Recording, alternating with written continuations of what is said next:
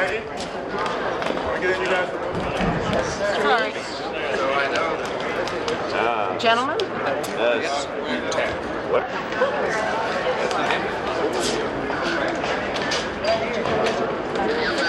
One of them is Secretary of State. What about the hearing?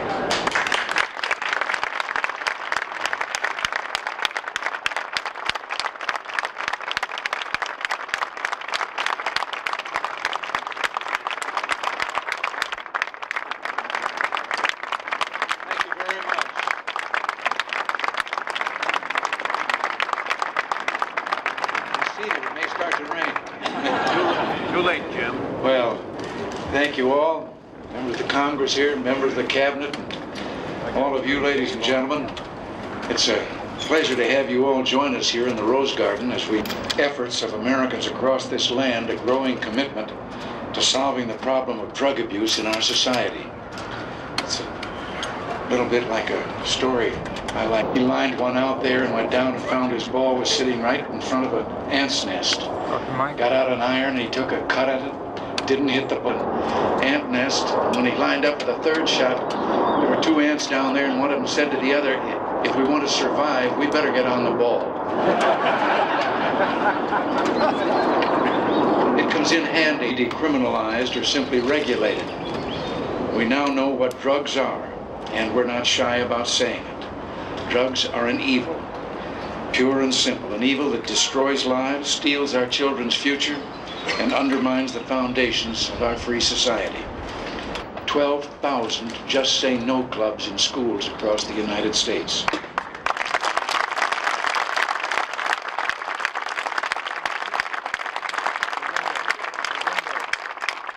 But most troubling of all is the testimony of our children themselves. Not just our college students, or our high school students, or even our junior high students. As early as the 4th, 5th, and 6th grades, students are already identifying drugs as a major problem among their schoolmates. No one, I say, as a nation, I mean just that. Combating this drug epidemic is the responsibility of every American. Parents, teachers, school administrators, employers, workers, and union officials, public office holders, and private organizations.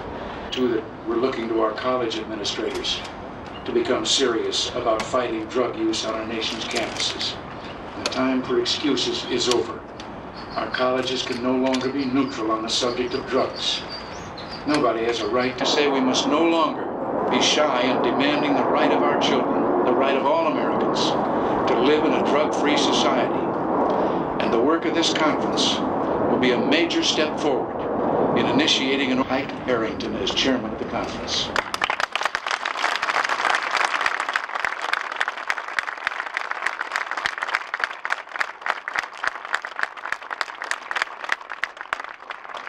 Rose has had a distinguished career and signed that statement there. Whatever it is.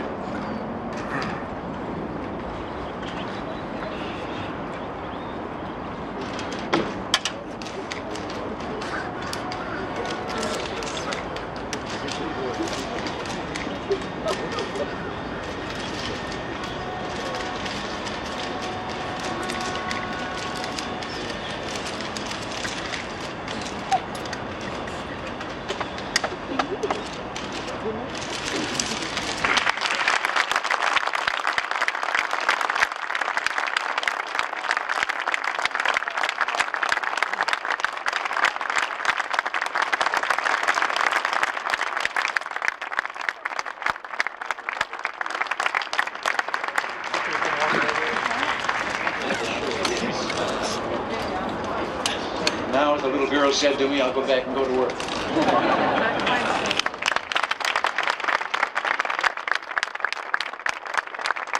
President, are you concerned? There is no way. Are you worried about what the hearings may mean? Can you come talk to us about the hearings?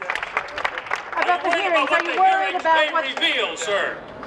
I'm waiting to hear as much as anyone else. I've told you over and over again everything that I know about all that took place, and I'm waiting to find out. Senator Norway says you ought to check your memory about your statement that you knew nothing about illegal fundraising within your administration, sir. There was no illegal fundraising as far as I know at this point. I knew, as everyone else I think knew, that out there in the country there were people that were contributing and privately and in groups giving money to aid the Contras. Military aid, with weapons, sir? I don't know how that money was to be used, and I have no knowledge that there was ever any solicitation by our people. Did you know what Colonel North was doing? Did you know he was coordinating this? No. What about the third country, sir? Why were they contributing money? Why would another... You will find that within the law specified that the Secretary of State was to encourage our fellow democracies to give aid to the freedom fighters. Including for military aid, sir?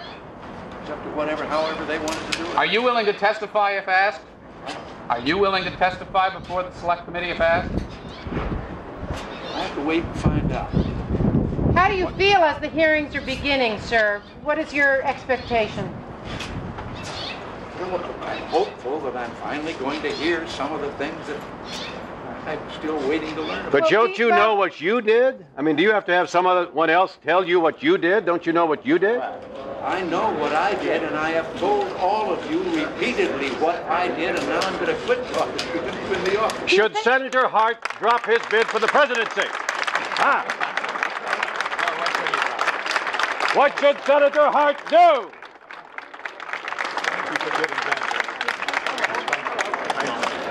What should he not have done before he did it? Good morning, Your Excellency. Pleased to have you here. Ambassador. Ambassador Kim. Mr. Hans, it's nice to see you. You know, which army did you? Mr. President, Caesar.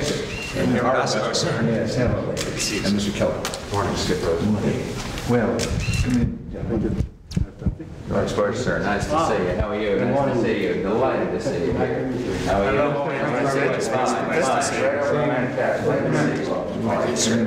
Mr. Vice President. Well, good to see you. Good seeing you. One. How many ways? Just one. Sure.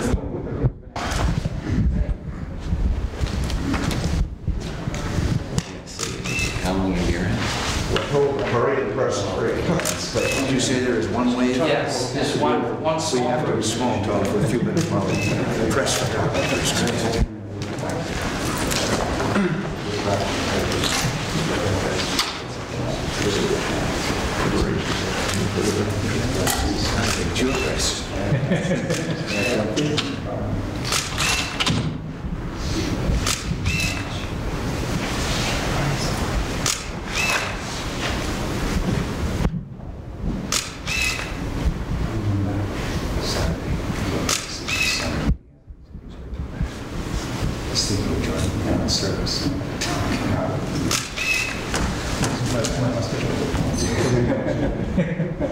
Thank you, Joe.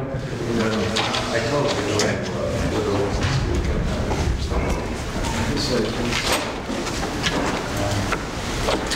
I think it's a good We're very pleased to have you here. Mr. Reagan and I appreciate very much, what I should say, have warm memories of our own visit to your country.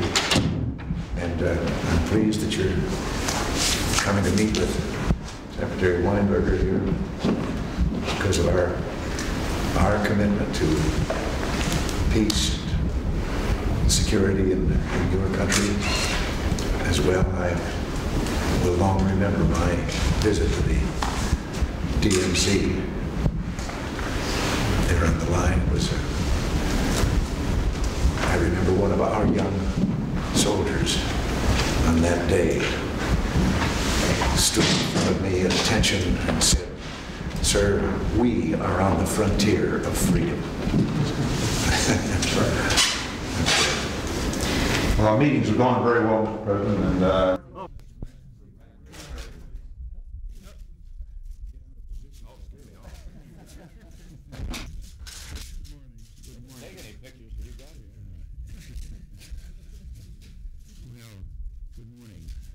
there's some news I thought you'd like to hear about this Friday morning. Figures are in for April. Total employment rose by 466,000 in April. Unemployment decreased by 354,000. And that means the unemployment rates for all workers and for all civilian workers fell to 6.2 and 6.3 respectively. I wish they'd get used to talking about the first figure, the 6.2, because that includes the military, and I'm convinced they're working. They've got jobs. That's a drop of a full 0.3 of a percentage point in a single month, and it marks the lowest unemployment rate in more than 7 years. And it's worth pointing out that these numbers exceed the expectations of most private forecasters, and taken together with the healthy gains in employment during the first quarter of this year, these April statistics indicate that economic expansion and creation of jobs continues at a strong pace. End of statement.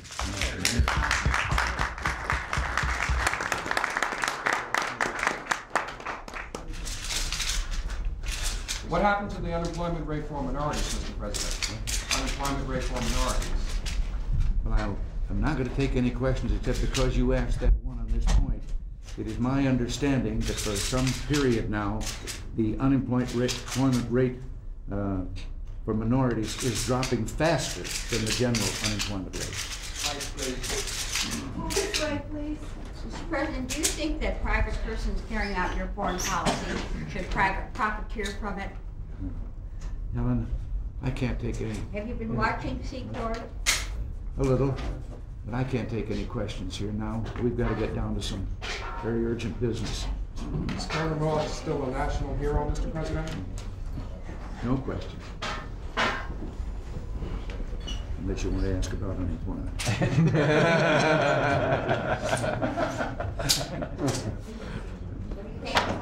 Bowing out. No question.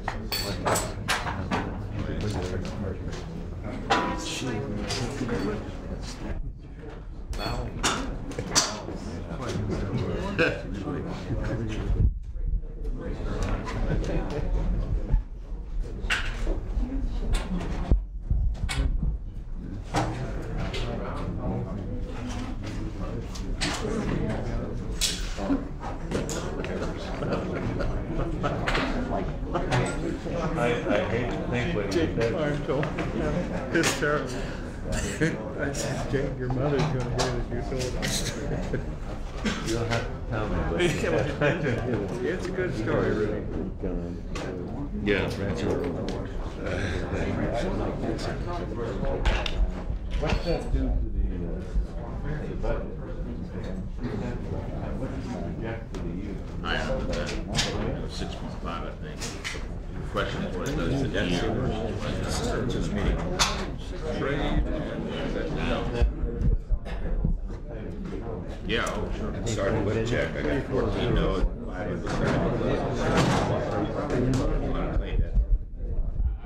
That's the one. Working so hard that we circumstances.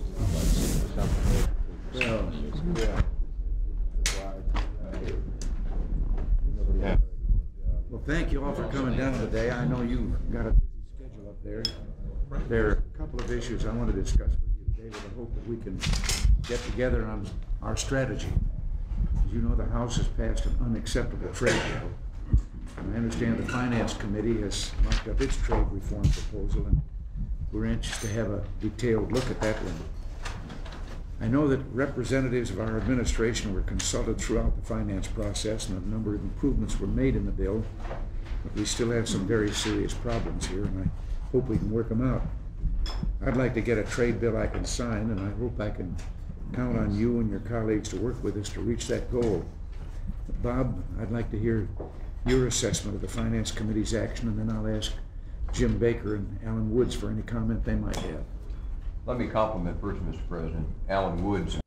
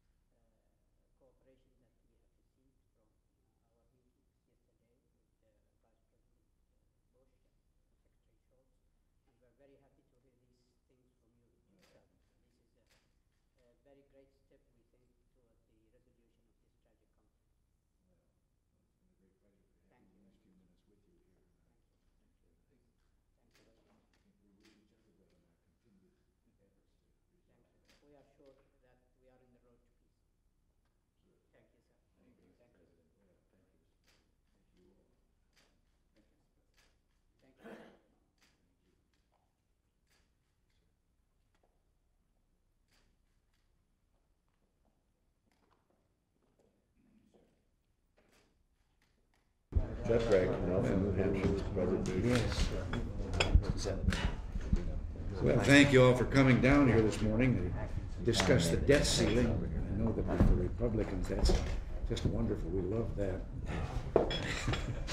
No, it's always a difficult time, and it's something that both Republicans and Democrats have to face up to. We've been through this many times in the last few years, but this is a little different year. At midnight, May 15th, the temporary debt limit will expire. And unlike previous years, there are no administrative actions available to prolong the availability of cash. Without congressional action, therefore, as Jim has told us already, the United States government will run out of cash by May 28th and default on its debt. Now, we've never defaulted in 200 years, and to do so now would result in unthinkable consequences, severe disruption of domestic and international financial markets, as well as increasing interest rates. So let me stress that I understand the political dilemma faced by Republicans on this issue. However, I believe the economic consequences of default present a far graver risk than voting for debt limit legislation. We really need your help on this one. I urge you to work with us for the prompt enactment of a clean, long-term debt ceiling increase. Now I'm going to ask Jim Baker to elaborate on this situation, and we'll open it up for general discussion. Thank you, Mr. President. I elaborated, as most everybody here knows, at some length the other morning before the conference, and I suppose most everybody heard what I had to say and the questions that were directed my way. Let me just make one point, if I might, or maybe